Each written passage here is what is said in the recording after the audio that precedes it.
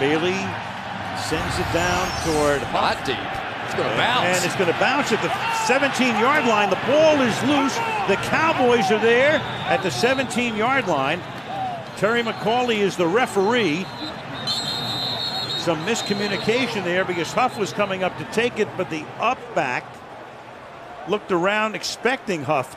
It's a live ball. It's a live ball. It's just like an onside kick. It doesn't matter where on the field. That is the Cowboys' ball if they're on it. And they are. Wow. I don't know if he just missed the kick, but it was well short, and none of the upbacks even seemed to react to it. Brad Smith was right there, and Huff just couldn't get up to it in time. It's on the ground, and now it is just a free-for-all down there. And C.J. Spillman comes up with it. Brad Smith is a guy who's run back a lot of kicks in his career. Used to play with the Jets, but he moved forward looking to block. Huff came up from the goal line and couldn't handle it. Spillman winds up with the football, and the Cowboys get a huge break right off the bat as they have a first down at the 18-yard line.